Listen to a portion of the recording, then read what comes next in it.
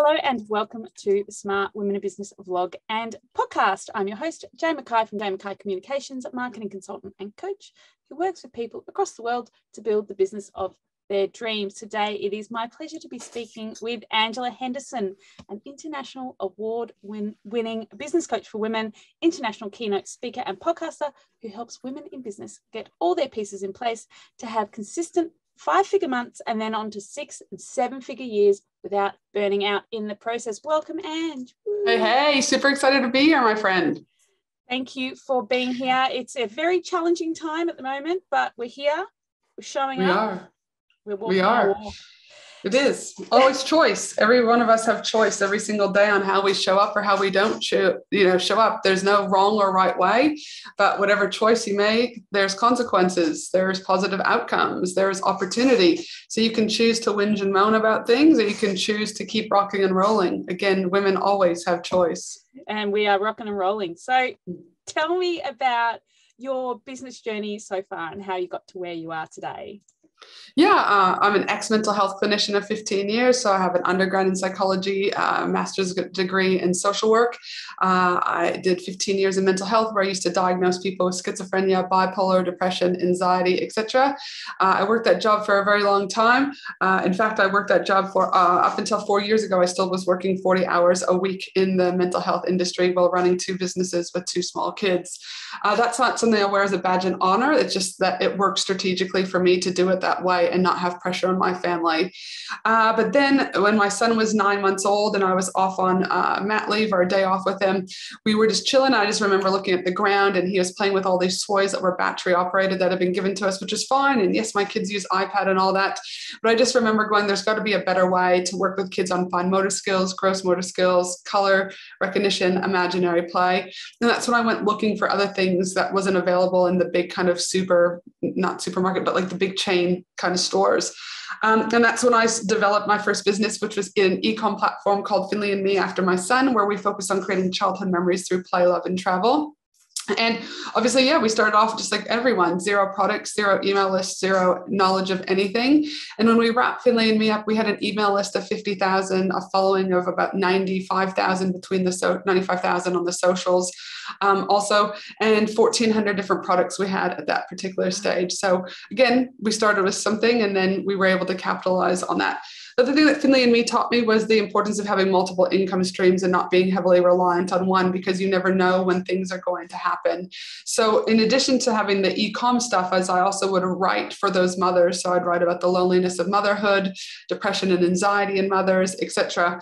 And then ultimately, it was a marketing thing, while at the same time giving back to these women, while at the same time, I then was also, able to get paid $4,000 to write a blog article for, say, Spotlight, who then they want my audience. I was able to create something in that. So it was really great. I worked with Netflix as one of the top 30 bloggers and influencers in Australia. And again, it just allowed me to have another income stream. So that's where the first kind of business journey started. And then over 2 months, I had about 14 different coffee dates. And I soon realized that people wanted to pick my brains. And I thought, I can't keep doing these coffee dates and 30 minutes there and 30 minutes back. And I realized, if I charge people for my expertise, I could have a secondary business. So Angela Henderson Consulting was never something that was on my vision boards or my goals or anything like that. It just kind of organically and authentically started to unfold and blossom. So we've tied up Finley and Me, and now predominantly, I work with women all around the world in startup stage, growth stage, or scale stage to help them, get all those pieces and the how-tos. And there's no blueprint, because every woman that I work with is very different based on their family needs, how they learn, how they communicate, what their goals are, and what they're in alignment with. So, it's very important that we figure that out for individual women. And so now my main goal is to get more wealth into the hands of women. Awesome.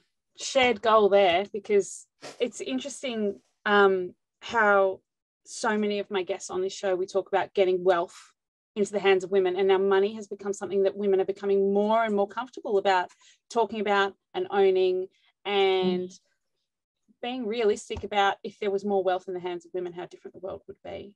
I mean, well, the data shows that that's not like something that just like women are saying this. The data shows that the more wealth you get in the hands of women, the more change comes, because women contribute more wealth back into society than men do. That's not like a made up figure. That's like, go look at the data, right? So again, if more women can start to change their family and then their community, and then, from a national point of view, and then from a global point of view, again, yes, the world will look very different. I'm looking forward to that world. Yes, absolutely.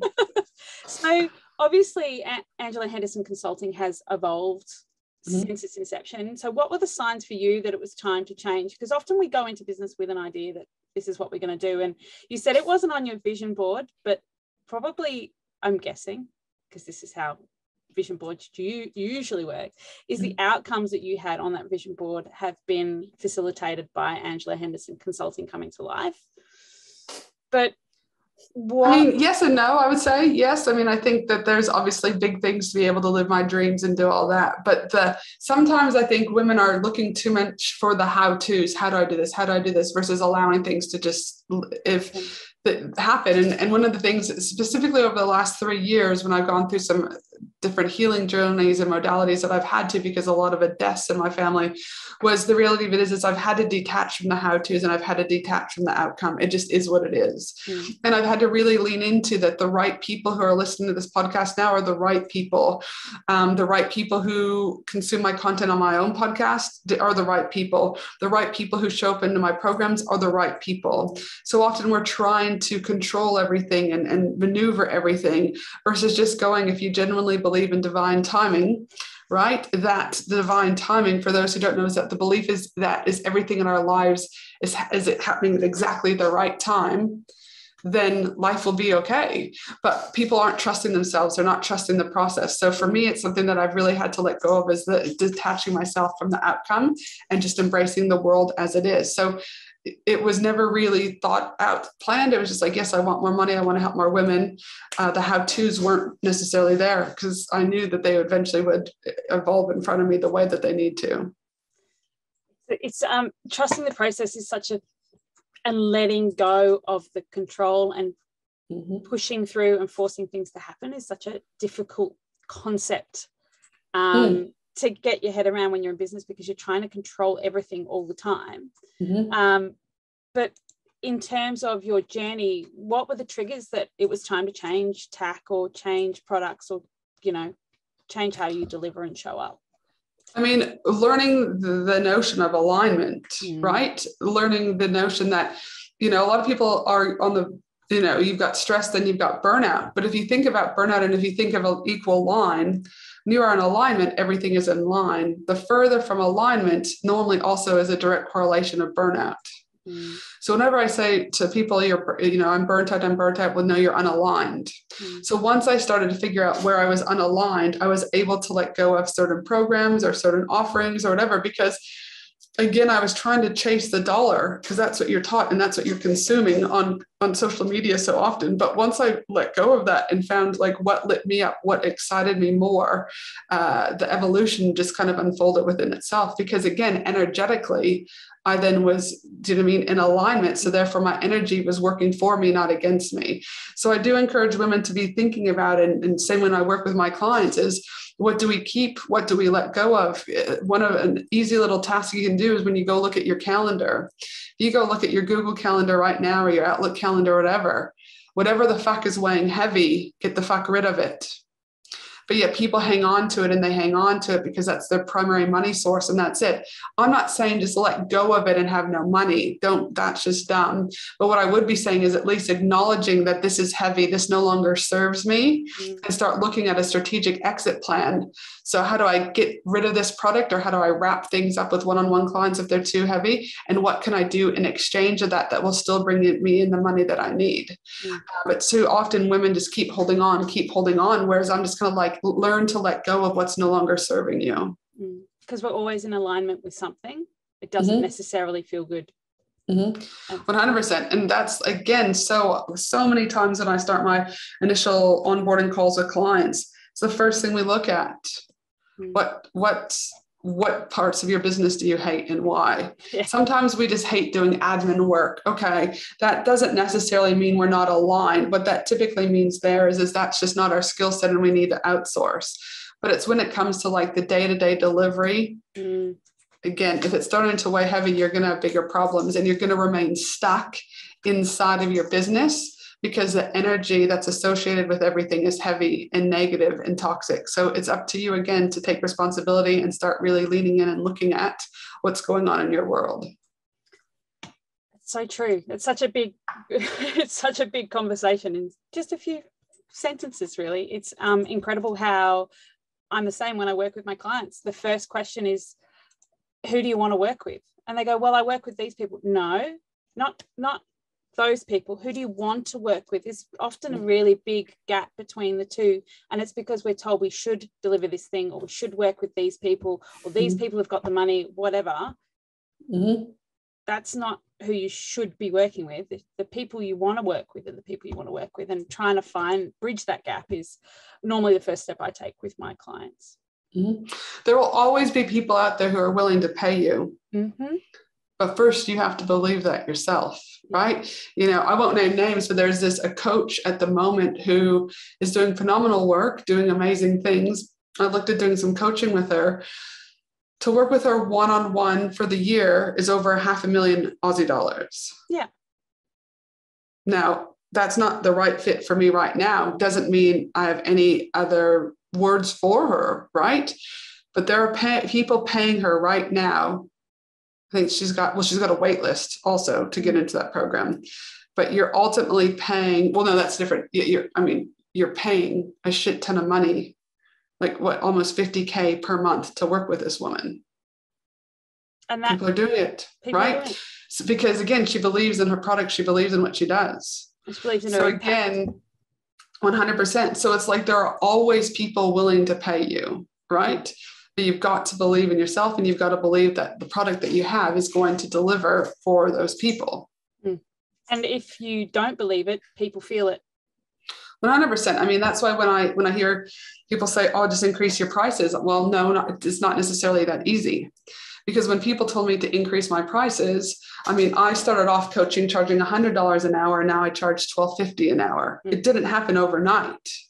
But what happened is also I've spent almost $1 million on professional development in 11 years. So what happened is when people was like, "Oh, you need to charge from $100 to $500," when I started to do that, I couldn't close a sale because I wasn't in alignment with it myself, and I wasn't able to. Literally, I would get to close and I'd be like, it's $500, and then people are like, "What the fuck?"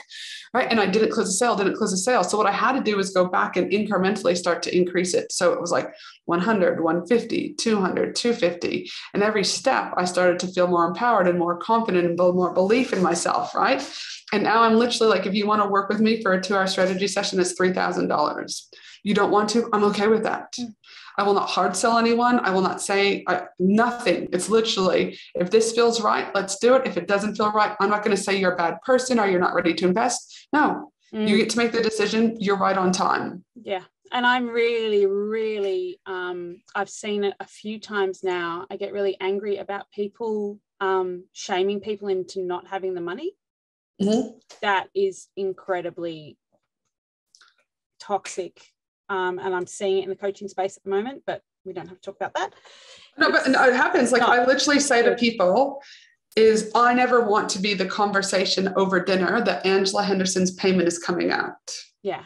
Yeah. This should not be a stressful exercise. This should feel good, because as soon as you enter into something, we're already energetically off. Right? Now, don't get me wrong. Like I just paid $45,000 to work with a coach for 6 months. I took that out and put that out on a PayPal loan because I like to keep a certain amount of money in the bank and I don't want to put it on credit. But that was a decision I made because I also knew that $45,000, I would get that back in investment, right? Yeah. But people also have to understand that it's not just about the money. So when people sign up for me, some of the first red flags they'll say to me is like, well, how much money will you make me? I will make you $0. Yeah, you'll make it. Because your success and your failure comes down to your action or inaction. My role is I will show up and I will give you different strategy and I will help you get in alignment. I will help with your mindset. I will help with you. Any connections. I'm very well connected around the world. I will do whatever I can.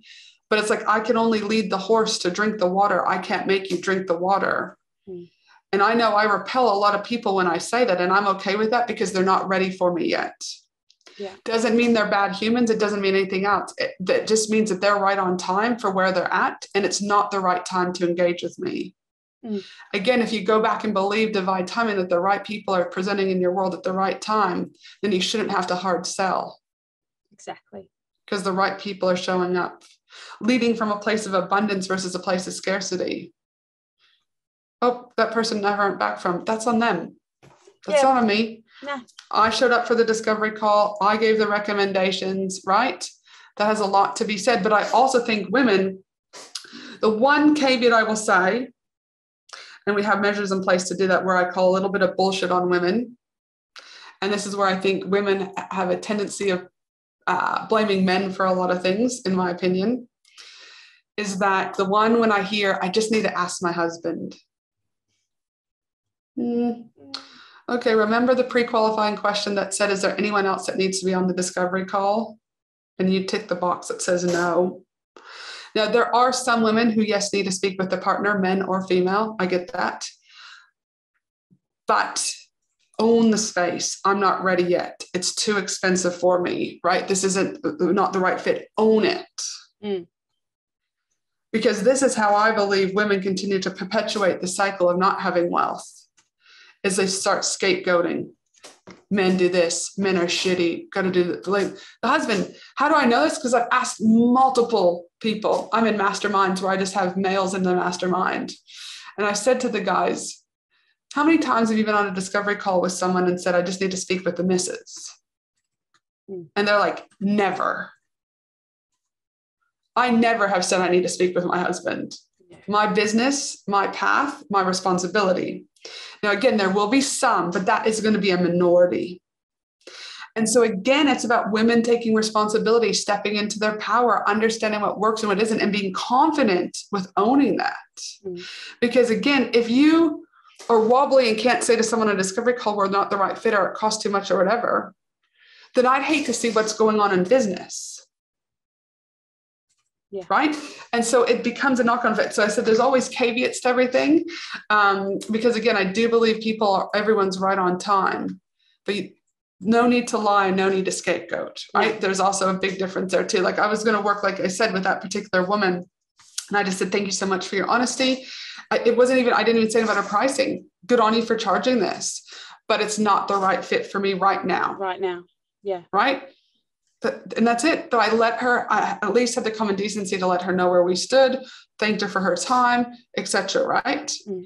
But I didn't scapegoat. I need to speak to my husband. My husband said no. So again, I know it's like a little bit of a deviation, but I think these are the conversations that are important because I'm very much about changing the culture around women and women being able to own their own voice and being okay with that and stepping into that. Right. 100% agree with you because it's not, you own your own destiny, mate. 100%. Don't bullshit your way out of it. Just either say yes or no. Don't be dishonest. Now this leads me, sheer honesty. You wrote an incredible article last week or the week before about managing your life as an entrepreneur, which caused a bit of controversy. So please tell us how you manage your life as an entrepreneur, Ange, because you've framed for this, which I was outrageous. Oh yeah, controversy. It's a highly emotive topic. So whenever you start talking about money, it's highly emotive. And so I knew that article was going to go down with maybe 90% of the overall population. So I knew going into that. So let me give you that. I knew because most women's mindset is hanging on to limiting beliefs, trauma, and the 9 yards. So I knew, but I also believed that, again, the right people, the universe would present that to the people that needed to hear it and make change. However, what I didn't like was a very well-known feminist in Australia, which I won't name names, who decided to make assumptions about my family and I that then put it out to an audience of 400,000 where she was doing it for clickbait. That's the problem I had with that particular article. And I'll go into the article in a minute, but that's the problem I had. I had no problem with the article. I have a problem when people make assumptions, and then I've got to get a lawyer involved. And then I've got to, do you know what I mean? Because there's a law here in Australia that you are responsible for every comment on your social media outlets. Yeah. So when they're saying my husband's a waste of space, my kids are fucking deadbeats and a whole bunch of other things because people made assumptions, that particular person, that's not cool. No.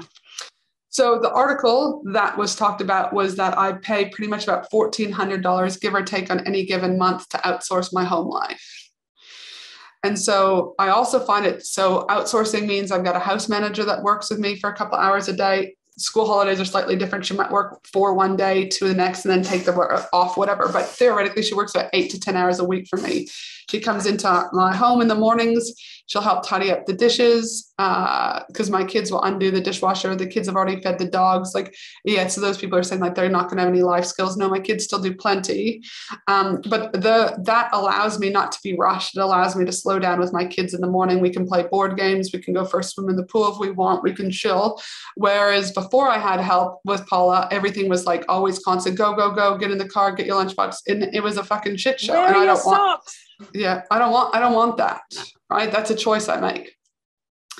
I also found interesting that some of the comments is like the average human can't afford that. Okay, well, maybe they might not be able to afford. So I pay Paula $35 an hour plus, what do you call it? She's a casual. Plus I got to pay her super. Do you know what I mean? All that. Plus she gets like bonuses. The gardener that comes is this kid, right? I pay him $35 to do the lawns. That's what he offered, right? So he comes, and our lawn is it's not like we have a huge acreage or something. It's very small, etc. And so those people who are commenting about outsourcing in the home, again, it comes down to choice and priorities. We don't eat out as much. I don't drink. I don't do drugs. I don't smoke. So I also don't buy fancy clothes, not because it's just not in me. So I choose to buy back my time so I can have more memories with my children. Now, for all those, when I say there would have been 10,000 comments, there's literally over 10,000 comments. And I would say 90% of those were derogatory or toxic. Some of those people would drink a slab of beer a week. Some of those people had more tattoos, and that's okay. But each of those tattoos would have cost probably at least $1,000 to $2,000. Some of them had profile pictures with fancy BMWs and Mercedes. It's all about choice, right? And it wasn't even with Mercedes. Again, you've got choice. So if you want to get home help, even as a single mother, where can you cut expenses to free that up? Because yes, I have Paula 10 hours a week, but you don't need Paula 10 hours a week necessarily. You might need Paula to come every fortnight for 2 hours, and that's $40 a week. Well, if you cut back on your cigarettes or your drinking or your shoes or your purses or your clothes or your cars, anyone, in my opinion, can find an extra $40 a week if you choose to. Netflix. So Netflix, Amazon, Prime, like there's that many things. Don't have your coffee for a couple of days and drink coffee at home. Like there's a variety of ways if you choose to, but that comes from people with a different mindset, in my opinion. And so, yes, I got slaughtered. However, I've had many people still reach out thanking me. And I've hired a cleaner. And I've done this. Thank you so much for having this conversation. So again, the right people will have received that message accordingly. Yeah. But also, women have been told not to have these conversations. Women have been told to just, you sit back, you're a woman, right? And so again, because it's still so new to our society, that women are asking for help, right? And that's ultimately where it came down to, is when I was at my lowest with anxiety and depression, on days where I did think about killing myself, I knew something had to change. But again, you then had the guilt. Oh, I'm a bad mom. I'm a bad woman. I'm a bad wife. I should be able to do all these things. Who has defined that society for us? So not only is money a highly emotive conversation, but it's also a cultural disruption that we're having to have because of the stereotypical roles that are being played in society. So again, the shift is there. And that's why, again, I'm happy and will continue. My word of the year is impact. I will continue to have these conversations because those people who need them will hear them and receive it, and those who don't won't. But even for those people who might not be ready to receive it yet, they could. I've planted the seed. So they might not do anything with it now, but it could be 10 years from now where they've had enough and they're like, oh, I remember that article that one time, right? So again, it still has impact. Yes. Well, I thank you for putting that out there, because so many people need to hear it and lose that mum guilt. We're not here to do everything for everybody all of the time. And we're not here to be present for everybody all of the time. And if you can buy back your time, even if it's just for you, not necessarily for your kids, do it. Just do it, and don't feel guilty about it. Easier said than done. 100%. So what does a great day in the office look like for you? Because obviously you have different products and ways you deliver to your clients. I mean, listen, first off, I think it's important that I have ADHD. So though there can be the best of intentions and best of plans, it's, again, if I'm in a hyper-focused state, what was initially on the agenda could be shifted to something else. But theoretically, Mondays, I don't see any clients on Mondays. I do discovery calls Monday afternoons, and then I meet with my team Monday morning. It's more like a CEO kind of half morning day. Tuesdays and Wednesdays are always fairly full on because I've got my one-on-one clients, my mastermind clients, my accelerator clients, or my everyday payday clients. So that's Tuesdays and Wednesdays. Thursdays are on my business. So like at time of recording, today is a Thursday. So I'll do podcasts, recordings for either a guest or my own podcast.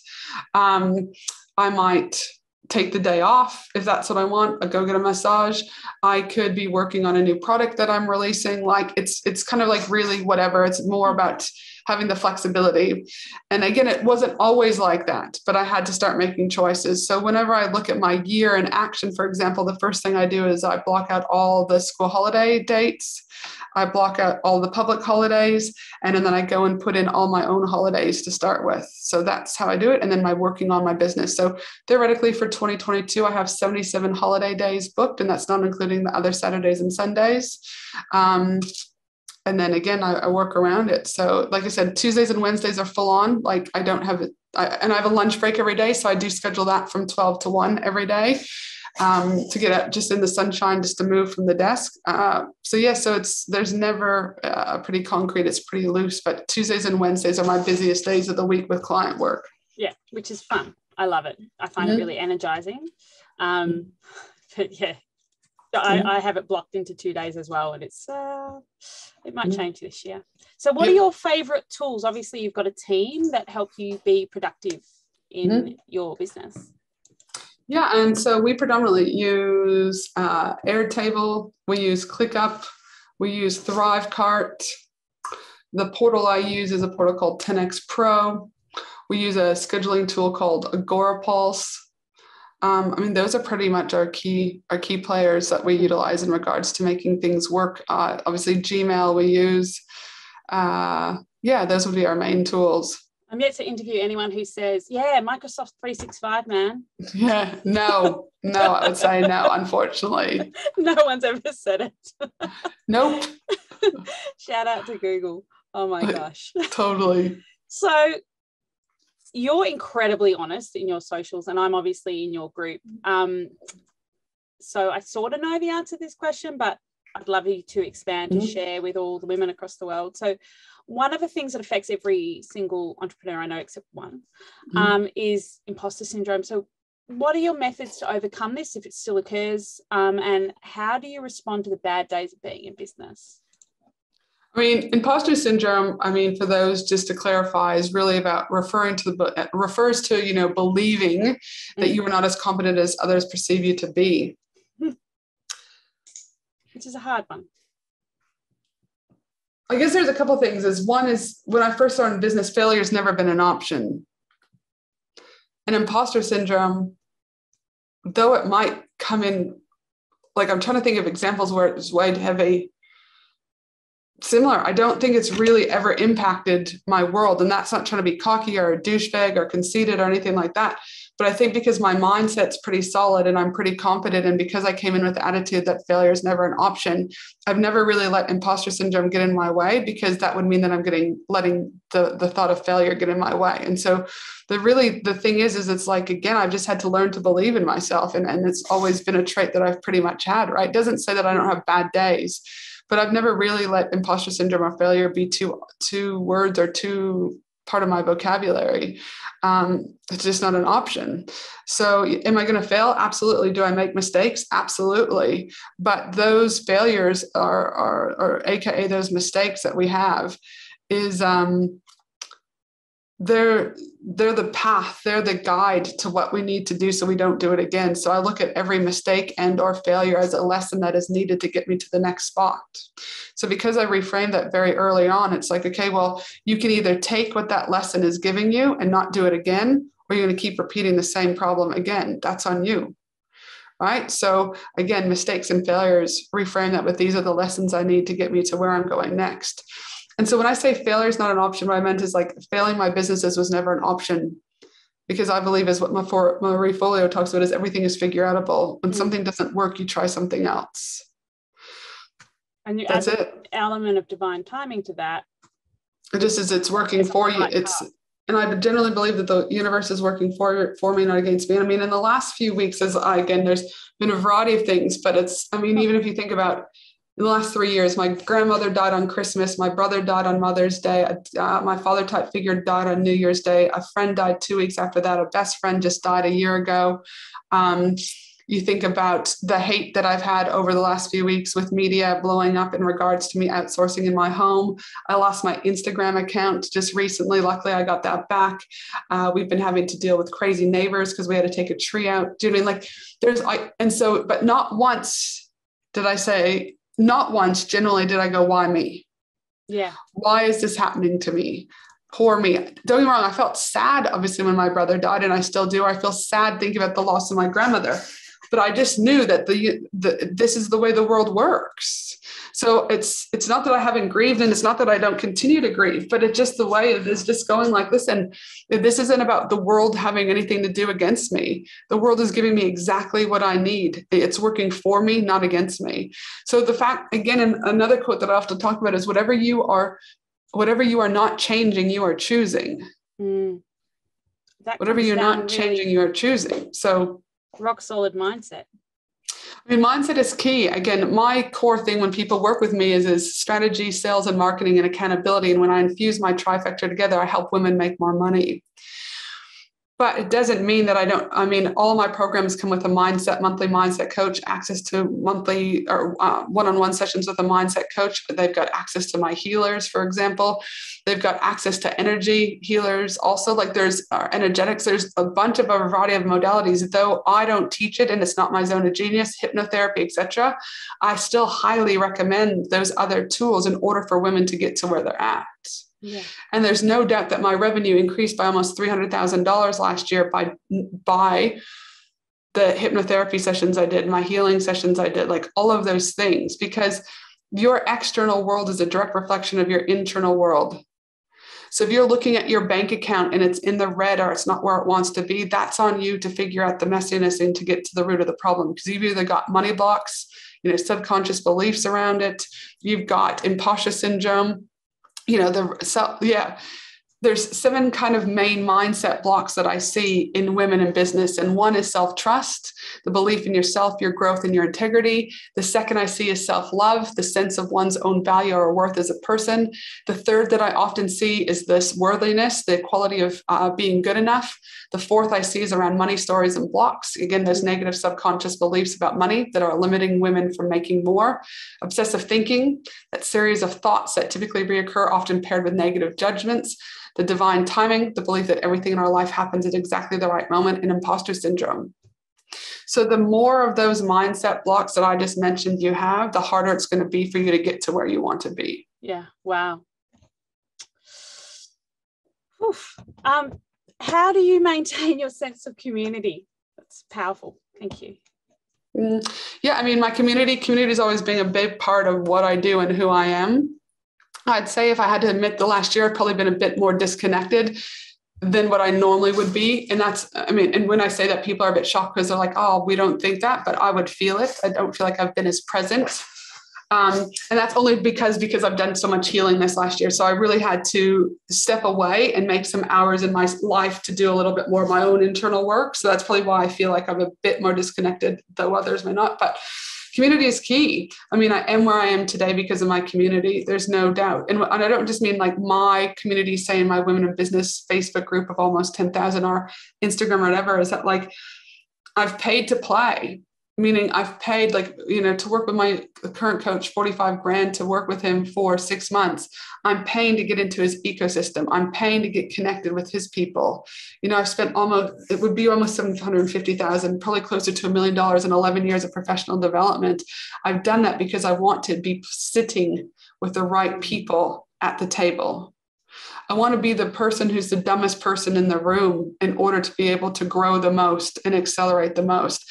But I equally want to be able to give back. So it's not just about creating my sense of community for the people that I have in with my own ecosystem, but it's about broadening my own community and putting myself with the people who are already where I want to be, and just, putting my hat at the table. So people are always like, oh, I can't go talk to this person, or, oh my God, people say that to me. And I'm like, well, that's bullshit. Like I literally, when I would go to events and I would see big names at that stage, Pat Flynn, a bunch of people, right?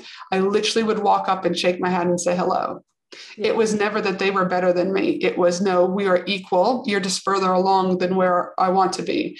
Denise Duffield Thomas, she's one of my good friends now. And I remember seeing her at an event just 3 years ago, I think it was. And I just walked up there and I said something like, I'll be a millionaire one day. And she's like, yeah, Denise. And she's like, yeah, now we text message or we talk all the time.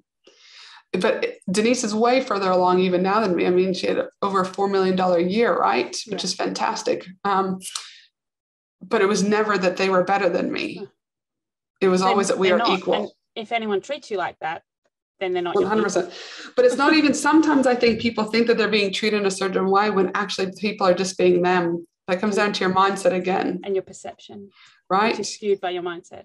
Right. 100%. So it's like, I got to speak on stage a few years ago with Pat Flynn, Omar, Jordan Harbinger, a whole bunch of them. And I've known those guys for years, right? We then hung out in a mansion together for 3 or 4 days, just hanging out, right? Played board games, got drunk, just whatever. Like everyone was on the same playing field. Allow yourself to pull up a seat at anyone's table, even if you don't have the quote unquote knowledge that they might, or you're not further along. I love it. So what keeps you motivated in your business? I mean, listen, my biggest motivator, as I say, is like my kids are part of my why, but they're not all of my why. My motivator is obviously to get more wealth into the hands of women. But my biggest motivator, my biggest why is to make sure that I break the transgenerational patterns between the women in my own family. And so my grandmother didn't speak to her mother. My mother didn't speak with my grandmother, and I don't speak with my mother. So with my daughter, Chloe, I know statistically speaking, and I also know just from day to day, is I work a million times harder on that relationship with my daughter than I do with my relationship with my son.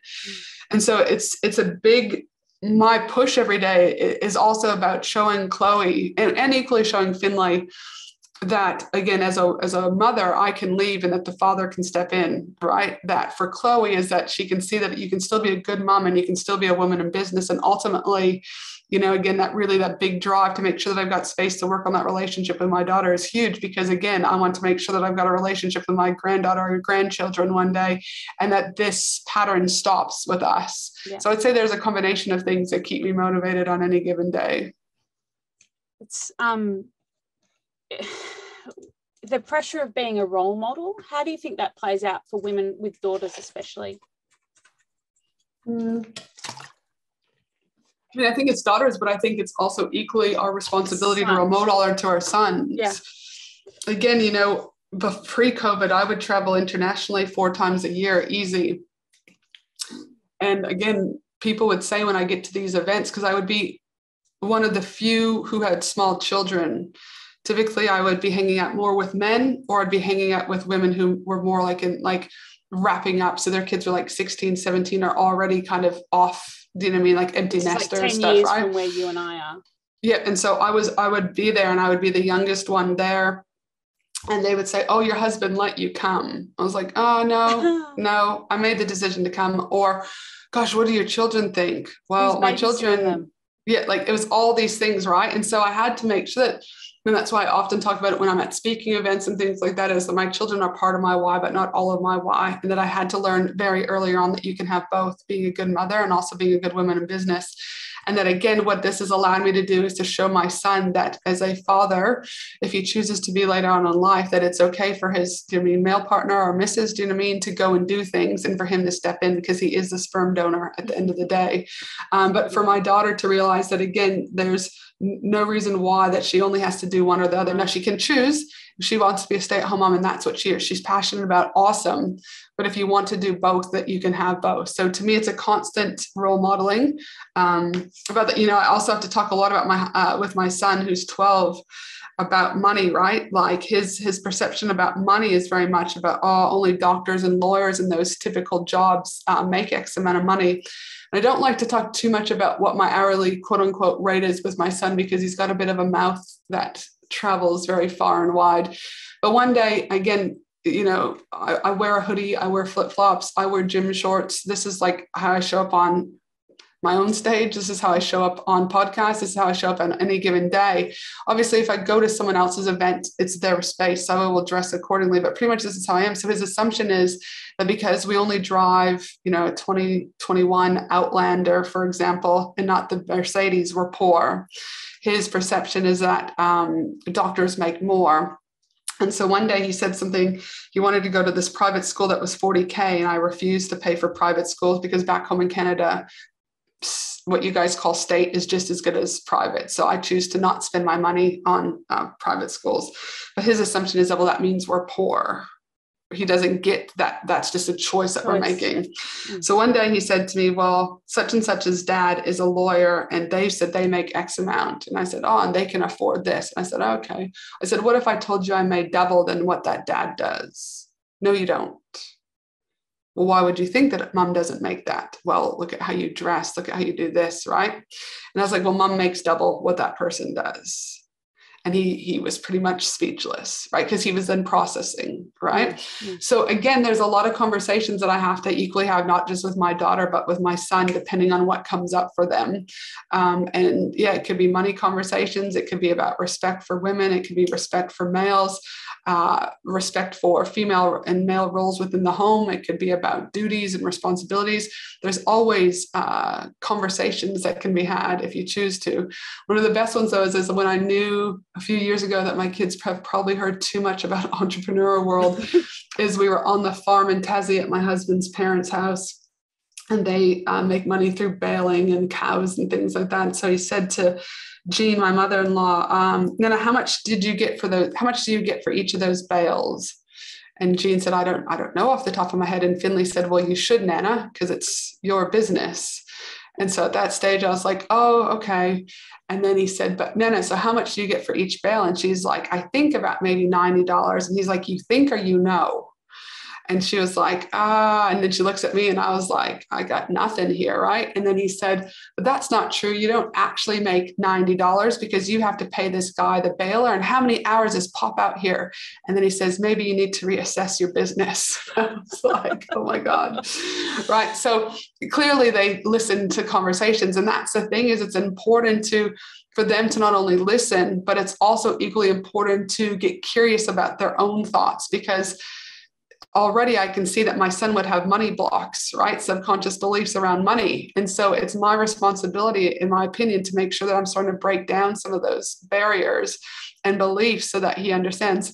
We went to his new high school here in Brisbane, orientation a few weeks back. And the principal, again, I don't believe in all of you Aussies, private, public, whatever, where you got to wear uniforms. It's just, I don't grow up. It goes against every grain in my body, but out of respect for the school we've chosen, of course, we'll respect the rules. But the principal for his year said something that in order to be successful, you have to dress for success. And I'm in the back in my flip-flops, my hoodie. And my board shorts. And in that particular moment, I personally looked around and people were in ties and suits and heels and whatever. So we got in the car with Finley, and I said to him, and Chloe was there too, I said, let me make it very clear.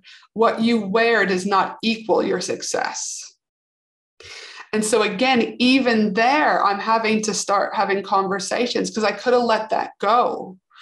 I said, in my opinion, you're wearing this school uniform to understand rules and guidelines and boundaries, and these things will help equip you for later on in life. But what you wear does not equal success. There's a bit of a difference. And he's like, I didn't really think about it. I said, you may not have, but it's those comments that they hear that accumulate over time that stems from their limiting beliefs. And it's on us to break those patterns. Wow, that's really interesting comment, because that's just, anyway, snobbery. I don't know. Sorry, but again, in our culture, it's been ingrained in us that you dress for success. Yeah. I've had coaches myself say, if you want to get to the next level, you're going to have to start dressing for the role. And I said, well, then I'm 100% okay to stay at the revenue I'm at if that's what needs to happen. Now, I'm not saying that I'll never not go. And maybe when my kids are older and I have more time, again, choice. Because I caught myself there, because there's always time if you choose to make it a priority. I don't make doing my hair and makeup every day a priority. And there's nothing wrong for those who do, because that's important to them, right? So I want to make that clear. There's no shame or no guilt. But for me personally, that's not a priority for me right now. I'm not saying that it's never not going to be a priority, but I never want my outfits to have to be a direct correlation with my revenue, because you either like me for who I am or you like me for who I'm not, or you don't like me. I'm okay with that. And I don't think that there should be an element of the physical in a business relationship. It should be always the energetic. It's strange. And I mean, my clients get to see me in all sorts of weird and wonderful outfits, especially before we had aircon, and I would rock up in my bathers, but that's okay. What are your top tips for all the smart women in business across the world? Apart from everything's a choice. Everything's a choice. Listen, I'd always still say lead with value, right? Leading with value, I think, is key. But stop chasing the dollar. When you lead with value, you can still become profitable, right? I do believe that conversations equal connections, which equal conversions. So again, where else are you having conversations on a daily, monthly, fortnightly, whatever basis? The more conversations you have, you just increase your overall profile and connectivity. And again, that will lead to conversions. And I would say pay to play. There is not a single person I know who's making 7, 8, 9 figures who are not paying to work with coaches and consultants and healers and hypnotherapists and a variety of other people.